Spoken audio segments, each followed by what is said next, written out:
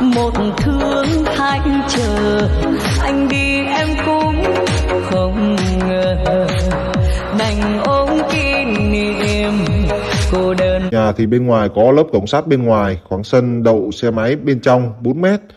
Và khoảng sân này trồng thêm cây xanh, có lợp mái bên trên và có làm rào chắn rất là kỹ, cũng như là ốp gạch trang trí hai bên. Bên trong là không gian của cửa chính, lớp cửa nhôm xin pha. Và tiếp tục vào bên trong đây thì quý vị sẽ đến với khu vực gara xe hơi. Phía dưới nền gara xe hơi được ốp gạch 80, hai bên tường ốp gạch tường lên cao tới trần. Phía trên là trần thạch cao và đèn thả cũng như đèn trần rất là đẹp và tuyệt vời.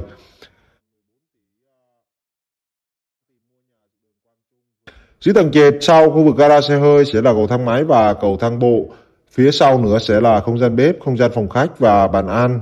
Khu vực bếp thiết kế theo bếp nằm ngang, có bàn đảo, có đầy đủ nội thất kèm theo bao gồm lò ghi sóng, bếp âm, bồn rửa chén bát, giá kệ để chén bát, máy hút mùi. Khu vực bàn đảo, khu vực bồn rửa chén bát và khu vực đặt máy rửa chén bát đều có sẵn.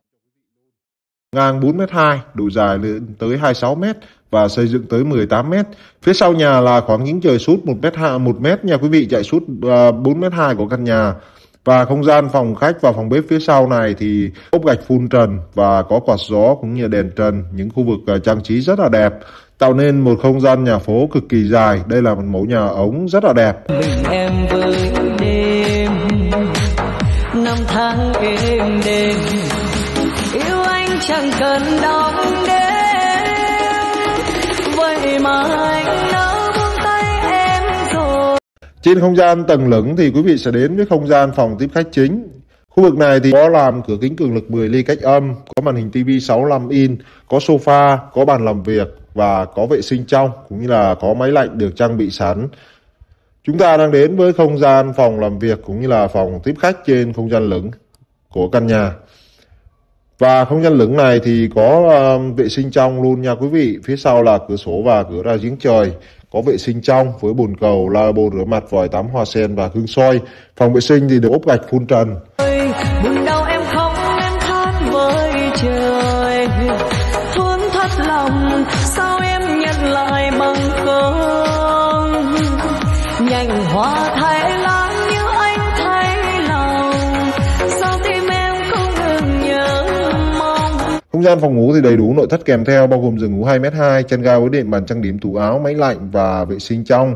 Tủ áo thì gia chủ thiết kế giữa tủ áo kính cường lực và tủ áo gỗ an cường, tạo nên một không gian rất là đẹp và sang trọng.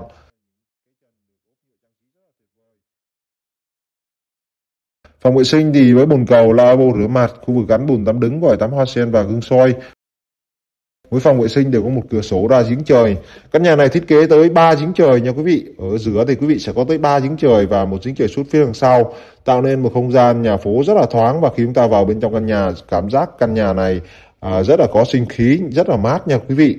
Không gian phòng ngủ số 2, phòng ngủ phía đằng sau thì quý vị vẫn có bàn làm việc, bàn trang điểm, giường ngủ 2m, chăn ga gối đệm, tủ áo, tủ kệ tivi và có khu vực rửa mặt bên ngoài, cũng như có cả bồn tắm nằm và vệ sinh bên trong, tạo nên một không gian nhà phố rất là đặc biệt và cực kỳ là đẹp bên trong không gian phòng ngủ.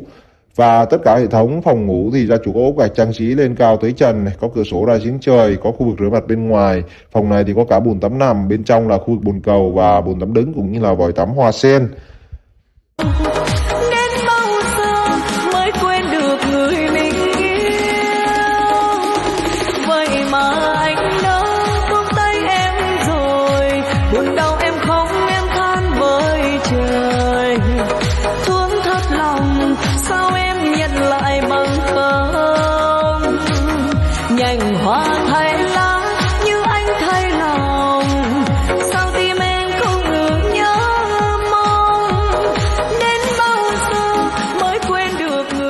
Đang lên không gian của phòng ngủ số 3 và số 4 thì hai phòng ngủ này thì cũng đầy đủ nội thất kèm theo và thiết kế không gian rất là đẹp, tạo nên một hiệu ứng ánh sáng cũng như là sản phẩm và nội thất bên trong được phối màu và trang trí rất là tuyệt vời nha quý vị. Tất cả các phòng đều có cửa sổ và cửa rất là thoáng mát, tạo nên không gian nhà phố hiện đại, đẹp, sang trọng và cực kỳ đẳng cấp nha quý vị. Chúng ta đang đến với không gian của phòng ngủ số 4. Mỗi phòng ngủ thì thiết kế một phòng vệ sinh riêng. là đẹp.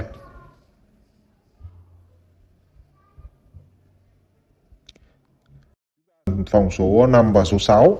Trên không gian phòng số 5 và số 6 này thì sẽ có một phòng để trống này, là phòng số 5 này. Phòng này thì mới thiết kế nội thất cơ bản thôi. Và bên trên cùng thì quý vị sẽ đến với không gian của phòng tắm xông hơi kết hợp với phòng tay đồ, khu vực tắm nằm thư giãn của căn nhà ở khu vực không gian phòng số 6. Đây là một không gian phòng rất là đẹp. Chúng ta sẽ mở cửa kính vào.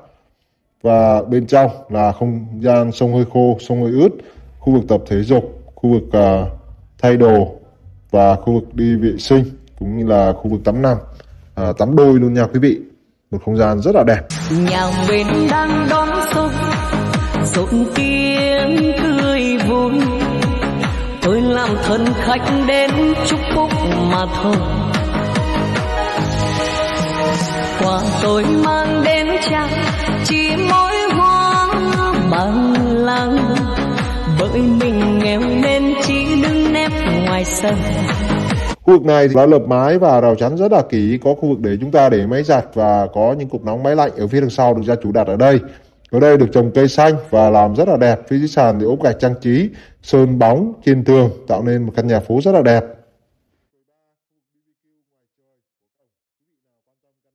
Đây là khu vực quầy bar, khu vực bếp nấu, khu vực BBQ ngoài trời của căn nhà.